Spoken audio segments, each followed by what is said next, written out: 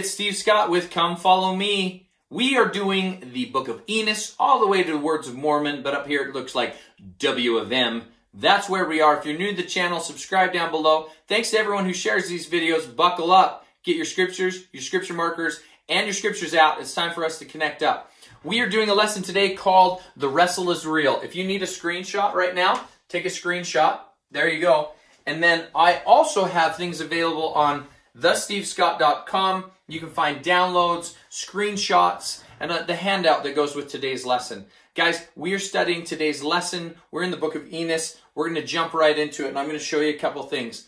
I want to show you and give a little shout out to my friend Ryan. My friend Ryan is really good at working wood. He's a woodworker. He does it on the side. Actually, he's an accountant, but he's a really good woodworker. Now, listen, here's a piece of wood that he gave me, and he was like, let me show you something. And he took me out to his shop, and he took this piece of wood right here, and he made it into something. He put it on a lathe, and he took some tools. Now, he's a master at this. He's really, really good. And he decided out of this piece of wood, and he does it quite often, to make a little baby rattle. Isn't that cool? I watched him do it, and then afterwards, I thought of the comparison and also the gospel principle that went along with it. Oftentimes, we talk about faith.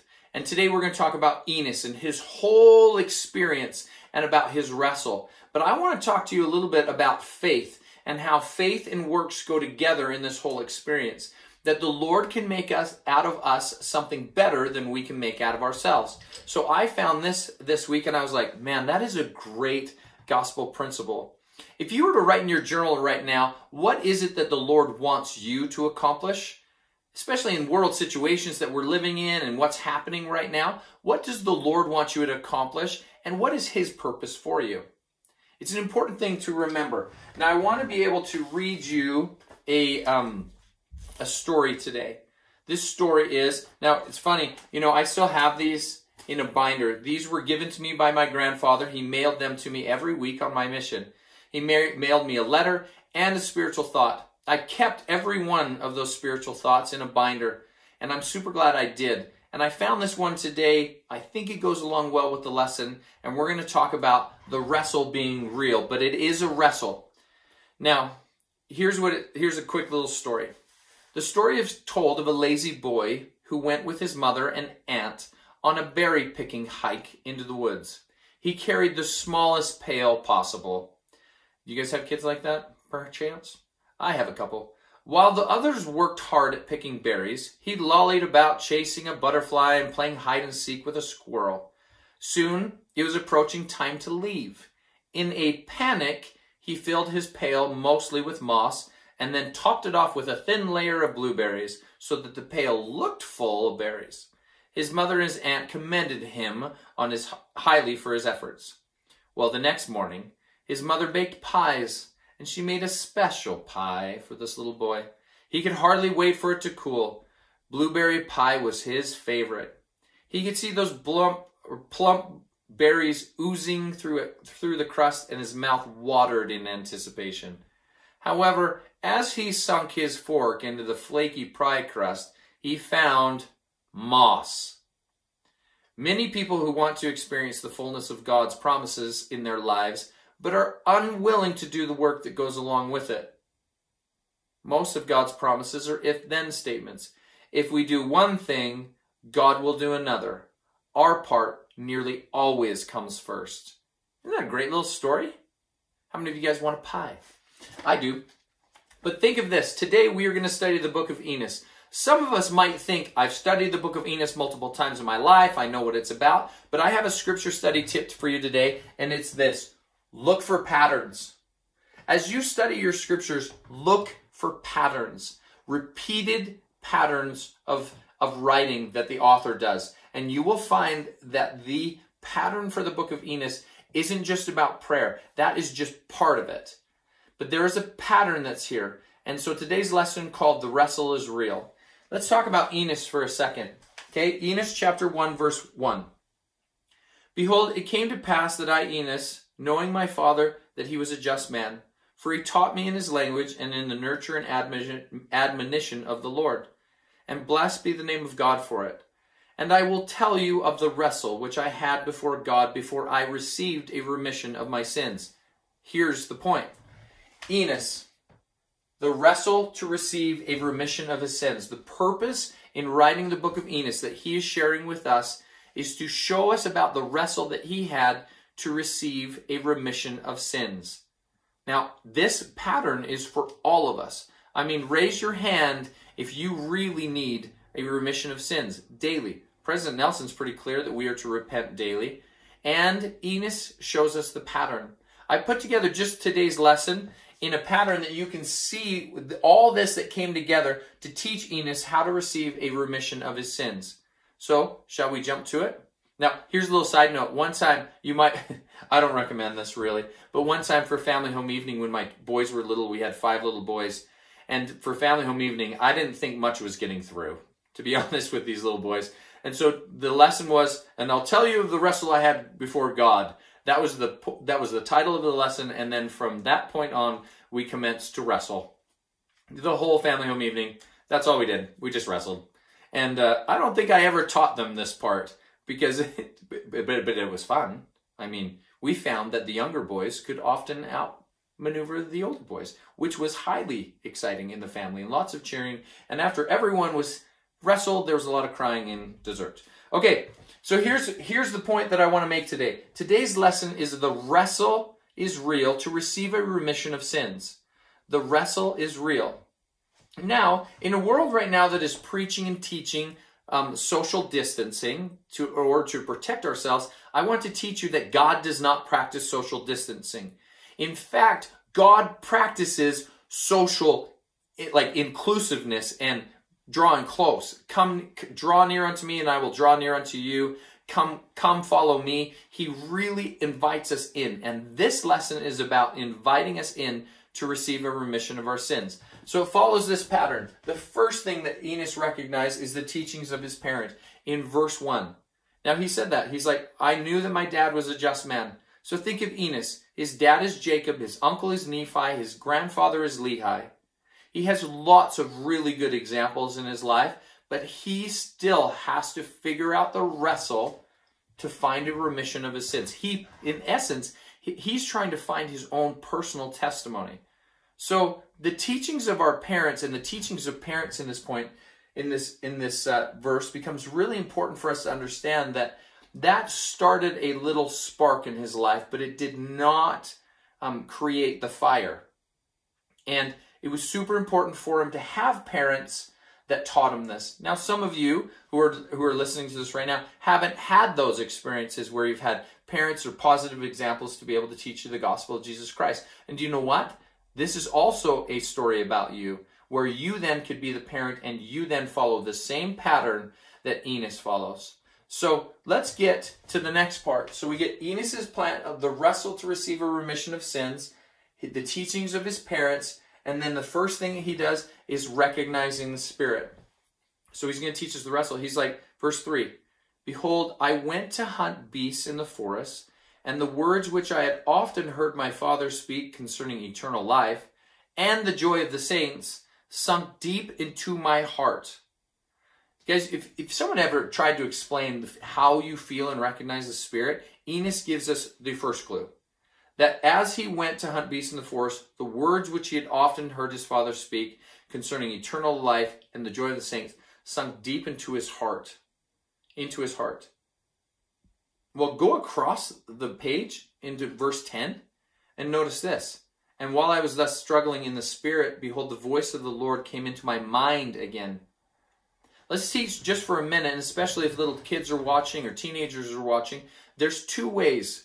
Can you write this in your journal and have this discussion? There's 2 ways that the Spirit speaks to us. Number 1 is through feelings that we have in our heart. Oftentimes in the church, they'll refer to it as a burning in the bosom. Okay, I never understood that phrase. It was very weird to me. But I do understand feelings. Now, some of the teenage boys that are watching will be like, feelings? Really? No, truly, feelings. And the more you can become in tune with your feelings of, oftentimes people will say when they felt a prompting is, I don't know, I just had a feeling. Follow those feelings and they'll teach you something. The other thing that kids have always asked me and people have always asked, how do I know the difference between my thoughts and maybe a thought that comes from the Holy Ghost. So I have a couple things that I want to teach you. Turn to Doctrine and Covenants, section 8, verse 2 and 3. Doctrine and Covenants, section 8, verse 2 and 3. This is an amazing scripture when it comes to receiving revelation, and it talks about Moses. When Moses got to the border of the Red Sea, and he did not know what to do, I always thought it was funny because I always thought, when I was younger, I thought maybe God was like, Moses. And it didn't happen that way according to section 8, verse 2 and 3. He said, "Behold, I will tell you in your mind and in your heart by the Holy Ghost, which shall come upon you, and which shall dwell in your heart. Now behold, this is the spirit of revelation. Behold, this is the spirit by which Moses brought the children of Israel through the Red Sea on dry ground." So Moses had a feeling and a thought and an action. And when he followed through with that, a miracle happened. A miracle happened. Do you notice the same thing happens with Enos? Enos here remembers his family, his dad's teaching, goes to hunt beasts, and the words he'd often sunk into his heart, and then the voice of the Lord came into his mind.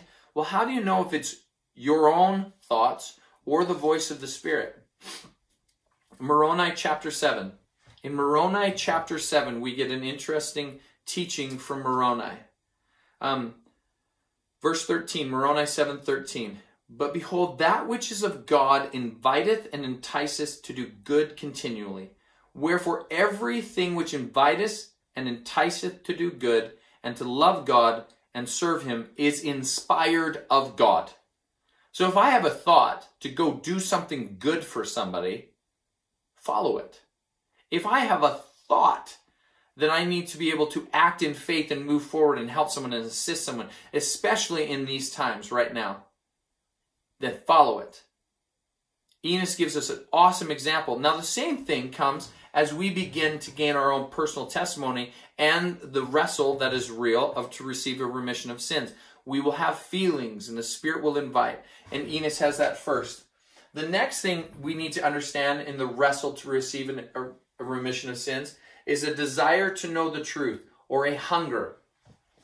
And back in the book of Enos, as we get this story of Enos, he says, "And my soul hungered." This is verse 4. "And my soul hungered." That is such a strong word. Highlight this verse. "And I kneeled down before my Maker, and I cried unto him in mighty prayer," circle mighty, "and supplication for mine own soul. And all the day long did I cry unto him. Yea, and when the night came, I did still raise my voice high, that it reached the heavens." This is a powerful, powerful verse on prayer. Powerful. I want you to spend some time in this and look at the words. Hungered, mighty, supplication. Like all day long. I remember just being at the end of my mission, just really, really tired. Really tired one night. And just physically exhausted. And I knelt down about 10 o'clock to say a prayer. And the next thing I remember about 3 o'clock in the morning was waking up and on my knees, and my bones were sore and my muscles were locked, and I couldn't believe it. I dragged myself into bed. Next morning I asked my companion, I was like, "Dude, why didn't you wake me up?" And he's like, "I don't know, maybe you were just being like Enos. You were going to go all night long. I didn't want to interrupt. I didn't know." And I was like, wow, that would be a long prayer. But I want you to recognize that it's the hunger and intention in the prayer that is super important. And all day long, Enos raised his voice to God in prayer and supplication for his own soul. Now, you've probably heard the basic seminary prayer from a youth. We're thankful for this day. Take this lesson into our daily lives. Bless those who aren't there this time. They'll come next time. Travel home and safely. That would not be a prayer that would probably hit the roof. But you'll notice his prayer, "I did raise my voice high that it reached the heavens." The heavens. These were heavenly prayers. So take a personal prayer evaluation right now. How are your personal prayers? How are your prayers with yourself and with your Heavenly Father? Are you really in communication with your Heavenly Father? You know, It's simple. When Jesus said, come follow me, the simple way is to just fall on your knees, to follow him, and get in communication. You know, a text message to Heavenly Father is just kneeling down. And I love this pattern. Follow the pattern again. The wrestle to receive a remission of our sins. Follow the teachings of those who have taught us. Remember what has been taught and look towards that. Recognize the spirit that has prompted our heart into our mind. Next, a desire to know and a hunger for the truth. That is super important for us. And the next one is sincere prayer that reaches, sincere reaching prayer. Sincere reaching prayer. And then personal repentance. Personal repentance. So verse 4 through 8, I highlighted in a couple different colors. I highlighted in green because it dealt with prayer, but I highlighted in purple. And look at this. When Enos did this, verse 5, there came a voice unto me saying, Enos, thy sins are forgiven thee, and thou shalt be blessed. And I, Enos, knew that God could not lie, wherefore my guilt was swept away. And I said, Lord, how is this done? And he said unto me, because of thy faith in Christ, whom thou hast never before heard nor seen. And many years pass away before he shall manifest himself in the flesh. Wherefore, go to. Thy faith hath made thee whole. Personal repentance. I should add there sincere, high-reaching prayer and faith, but personal repentance. Personal repentance. That's the wrestle is real. Enos is showing us the pattern to be able to receive a personal testimony and to be able to receive a remission of our sins, and it's real. Isn't that awesome? That's amazing. The last thing that Enos does. Now it came to pass in verse 9, it says, now it came to pass when I had heard these words, I began to feel a desire for the welfare of my brethren the Nephites, wherefore I did pour out my whole soul unto God for them. That, underline that phrase, wherefore I did pour out my whole soul unto God for them. Those that he loved and those that he was in stewardship over and those who he had like priesthood responsibility, he prayed and prayed and prayed. You know, I remember Elder Uchtdorf saying multiple times, if only the church could hear the words that President Monson prayed about them and how he spoke of them in his prayers. I would love to have heard that. But I think of that. You guys, one of the best things I ever experienced, my grandparents, the same one who gave me that story, my grandparents were older and I was living next door to them, and my grandpa needed help getting into bed, and so did my grandma. I remember one of the sweetest opportunities I had.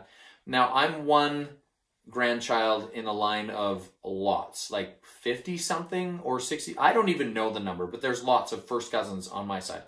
And I'm one of the older ones. I think my youngest cousin, I think she's 6, about. Oh, so shout out to Adara, my little dear. Now, in this moment, as I went with my grandparents as they were in their 80s, my grandpa asked me to help him into bed. And before he got to bed, he said, would you like to join Grandma and me in prayer? What a privilege. What a privilege. As I was able to kneel down and watch my grandparents hold hands and listen to my grandma pray for her family. I mean, whoo, guys, even thinking about it right now, just the absolute like power of prayer from this grandmother. And I felt it for her generations of children and her grandchildren. That is the power of prayer. Enos shows us that once we receive a remission of our own sins, that we pray for others in the same. And you'll notice this pattern continues. It goes like this: pattern, pattern, pattern, pattern, pattern, pray for others. They then desire the wrestle, and then they follow the same pattern. It is a continual pattern to receive a remission of sins, and that's why the wrestle is real. And he poured out his whole soul for their welfare, and not only those for whom he loved, but in verse 11, and as I, Enos, had heard these words, my faith began to be unshaken in the Lord, and I prayed with him many long strugglings for my brethren the Lamanites. Isn't that amazing? His brethren the Lamanites, the people that were like the ones hardest on him, the ones he struggled with the most, he prayed for them. brothers and sisters, as you are following this pattern of being redeemed and being able to receive a remission of your sins, do we not pray for others who are also needing a remission of their sins? Perhaps those, man, I remember Neil A. Maxwell quote while I was in a missionary meeting one time. He said, true charity is serving those who hurt less than we do. And I thought, man, who am I able to serve today? And praying for those.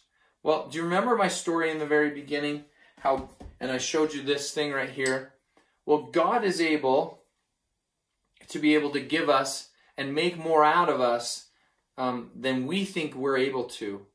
My invitation to you today is to recognize, what is God or Heavenly Father trying to do, and what is He making you into? Remember the story, it requires faith. Now compare the rest of our studies for this week.